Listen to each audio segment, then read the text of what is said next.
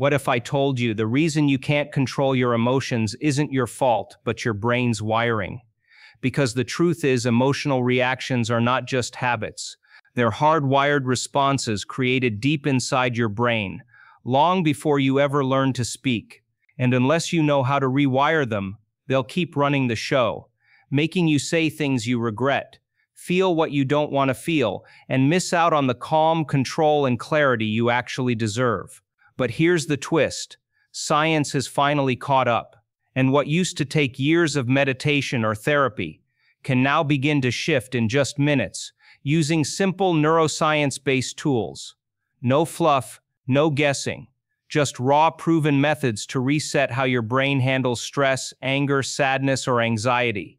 In this video, you're going to discover how to master your emotions using the latest discoveries in neuroscience. You'll learn why naming your emotions out loud can instantly calm your brain, why the words you choose, like saying irritated instead of just mad, can make a massive difference in how much control you have.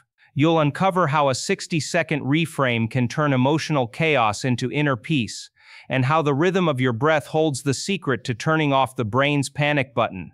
And that's not all. We'll also explore the quiet power of mindfulness, how it actually reshapes the structure of your brain, and give you a glimpse into emerging tools like neurofeedback that let you train your emotional responses in real time. These are not tricks. These are scientific breakthroughs. Some so recent, most people have never even heard of them. But once you apply them, your emotional world can start to shift in ways that feel almost. So if you're tired of being hijacked by feelings that make no sense, or if you're ready to finally break free from emotional patterns that hold you back, keep watching, because by the end of this video, you'll have a toolbox that can transform your inner world, one calm decision at a time. Welcome to NeuroShift Frequency, your home for mastering the mind with real science and deep wisdom. Don't forget to subscribe for more powerful insights that shift your reality starting from within. Most people try to push their emotions away. They ignore them, suppress them, or pretend they don't exist. But neuroscience tells a different story. The fastest way to take the power out of an overwhelming emotion isn't to fight it, it's to name it. This is called affect labeling. It's the simple act of saying, I feel anxious or I'm feeling frustrated. It may sound too easy to matter, but this small step changes everything. When you name your feeling, something remarkable happens inside your brain. The emotional center, called the amygdala, starts to calm down. Blood flow begins to shift from the panic areas of the brain to the areas responsible for logic and reasoning. You're not just describing what you feel, you're interrupting the emotional loop. Scientists have watched this in brain scans. The moment someone labels their emotion, activity in the amygdala drops almost instantly. It's like flipping a switch. Instead of being trapped in a storm of reaction, your brain starts to process the emotion more calmly. You shift from chaos to clarity, all because you named the feeling. It works even better when you speak the emotion out loud or write it down, saying, I feel overwhelmed, or jotting down in a notebook, I'm feeling tense and irritated, gives your brain a target. It moves the emotion from raw reaction into a space where you can begin to think clearly. You don't have to fix anything in that moment. You just have to name it. This is not about positive thinking or pushing emotions aside. It's about acknowledging what's real. And when you do, your brain responds. It doesn't fight back. It breathes. Even when the emotion feels too big to handle, try pausing and quietly naming it. That moment of awareness creates a pause between what you feel and how you respond. And in that pause, you regain your power. Let the feeling be seen, and then watch how fast it starts to loosen its grip. Most people describe their emotions with vague words. They say they feel bad, off, or upset. But those words don't give the brain much to work with. They're like trying to navigate with a blurry map. Emotional granularity changes that. It's the ability to name your emotions with precision, like saying disappointed, overwhelmed, or resentful, instead of just sad or angry. When you're specific, something powerful happens. The brain begins to categorize the emotion accurately. And when your brain knows exactly what it's dealing with, it becomes easier to regulate it. You gain more control. Instead of reacting automatically, snapping, withdrawing, or spiraling, you create space to choose how you want to respond. Think of it like using a thermometer. If you just say it's hot, that doesn't tell you much. But if you say it's exactly 102 degrees, now you know what action to take. Emotions work the same way. The more precise your language, the more precise your brain's response. This level of clarity can prevent emotional buildup. It helps you understand the layers beneath your reactions. For example, instead of saying you're mad, you might realize you're actually feeling ignored or unimportant. That shift in awareness gives you a different path forward. It softens the reaction and makes room for solutions.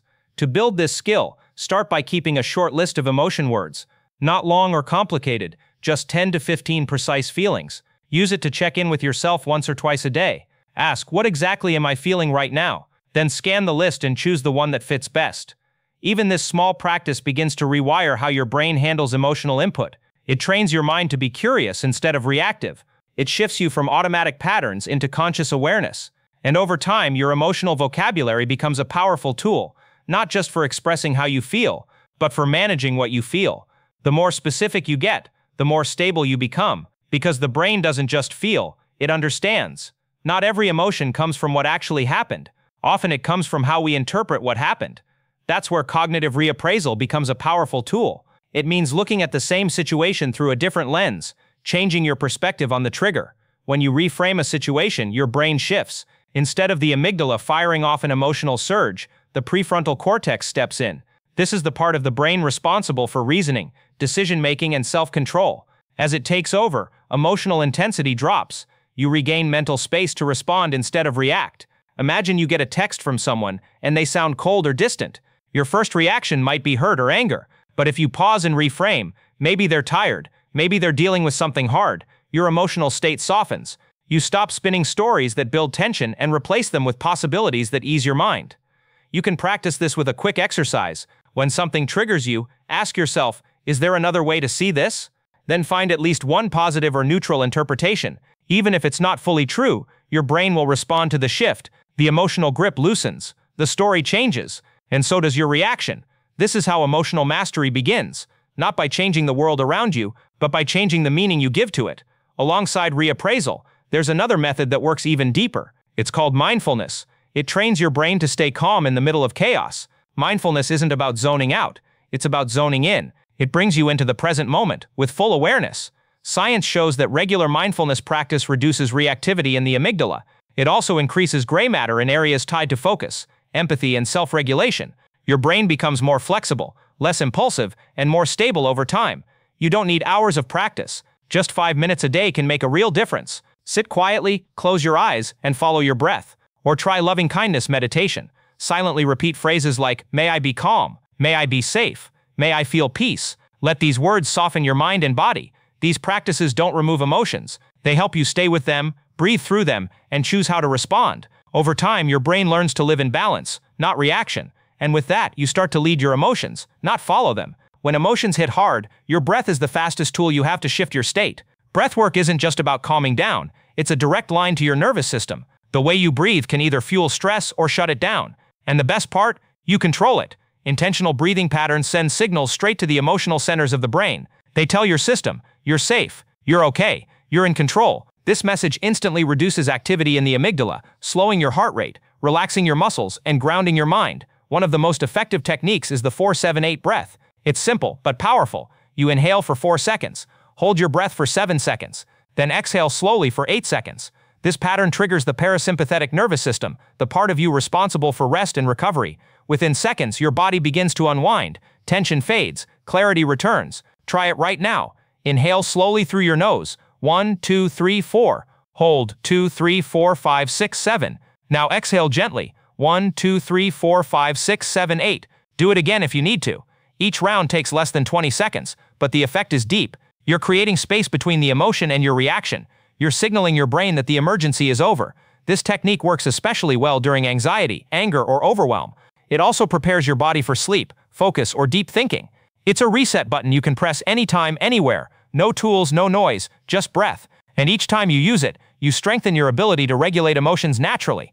Make breath your anchor. It's always there waiting to guide you back to balance. When the mind races, let the breath lead. One inhale, one exhale, one calm moment at a time. There's a new way to master your emotions, and it doesn't rely on guessing how you feel. It uses data from your own brain. This is where neurofeedback comes in. It's a method that lets you see your brain activity in real time, then train it like a muscle. Neurofeedback works by measuring your brainwaves through a simple device like an EEG headband. These waves change depending on your state: focused, calm, anxious, or distracted. With the right tools, you can watch these patterns on a screen while you meditate, focus, or breathe. And the system responds to you, offering sounds, visuals, or rewards when your brain enters a more balanced state. It's like holding a mirror up to your mind. When you can see what's happening inside, you can start to guide it. Over time, this training helps you move away from reactive patterns and build new ones that support calm, clarity, and control. What once required a lab or clinic is now available at home. There are affordable apps and wearable devices that offer simple forms of biofeedback. Some track heart rate variability, others monitor brainwave shifts. All of them help you become more aware of your internal state and give you tools to change it.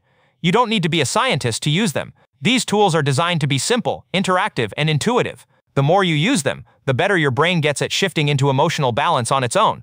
It's like mental fitness, but instead of lifting weights, you're building resilience, focus, and emotional strength. Start small. Even just a few minutes a day with a neurofeedback app can improve your mood, increase focus, and lower stress over time. You're not just calming the surface, you're reshaping the way your brain reacts to the world around you. And the more feedback you get, the faster your mind learns. Emotional mastery doesn't happen by accident. It's a practice, a simple, repeatable rhythm you can follow every day. Start by labeling the emotion, then reframe the trigger. Use breath to calm your body, meditate to center your mind, and track your patterns over time to train your brain. Picture this: you're feeling anxious before an important meeting. Your chest is tight, thoughts are racing. First, pause and name it. I feel anxious. You've just interrupted the emotional spike. Now reappraise. Ask yourself, is this fear or is it excitement? Is this pressure or preparation? Suddenly, the emotion starts to shift. Next, close your eyes and breathe. Inhale for 4 seconds, hold for 7, exhale for 8. With each breath, your nervous system calms, your mind clears. Then take just 5 minutes for mindfulness. Sit still, focus on your breath. Let thoughts pass without judgment. You're not pushing the anxiety away, you're observing it, letting it lose its grip. Finally, if you have a neurofeedback app or a journal, take a moment to track how you feel. What triggered the reaction? What worked to shift it? Over time, these small notes help you see patterns. You begin to recognize what strengthens your emotional balance and what drains it. This routine doesn't take hours. It can be done in 10 minutes or less, but the impact grows fast. Labeling sharpens awareness. Reappraisal builds flexibility. Breathwork calms your body. Meditation trains your focus, and tracking turns experience into growth. These tools become habits. Habits become your new baseline, and that baseline shapes how you handle life: calm, steady, and strong.